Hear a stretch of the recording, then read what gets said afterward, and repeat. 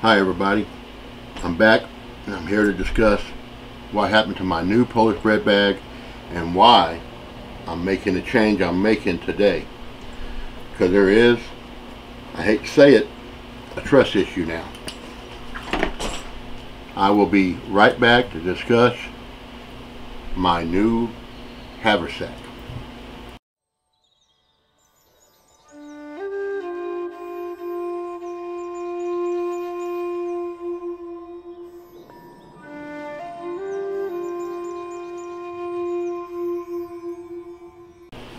Okay folks, back again, but now I have my new Haversack, which is really not a Haversack, it's a Roscoe tool bag.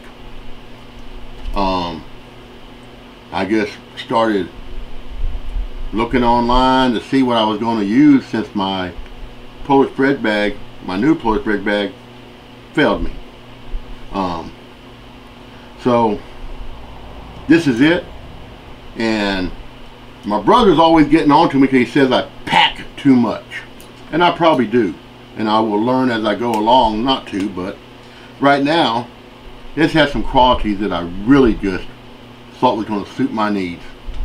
Like I said, I love the outer pockets to keep my gloves, my cartage.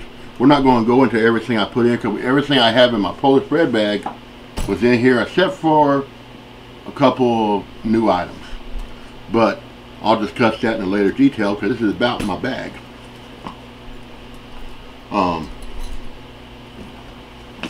More outer pockets.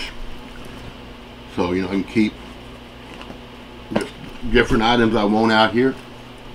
And then, the cool part is just the way she opens up. And I can carry mine. Right? And my bedding's down in the bottom. It just seems like it's going to do a lot more for me, but like I said, I still got some things that I have to do with it because it's not waterproof. So I'm going to see what the best way to do it. I'm thinking starch guard, but if anybody else has any better ideas, please shoot them my way. Other than that, this is going to be my new test thing since my new Polish bread bag, like I said, great bag, but it just failed me, and there's a trust issue now.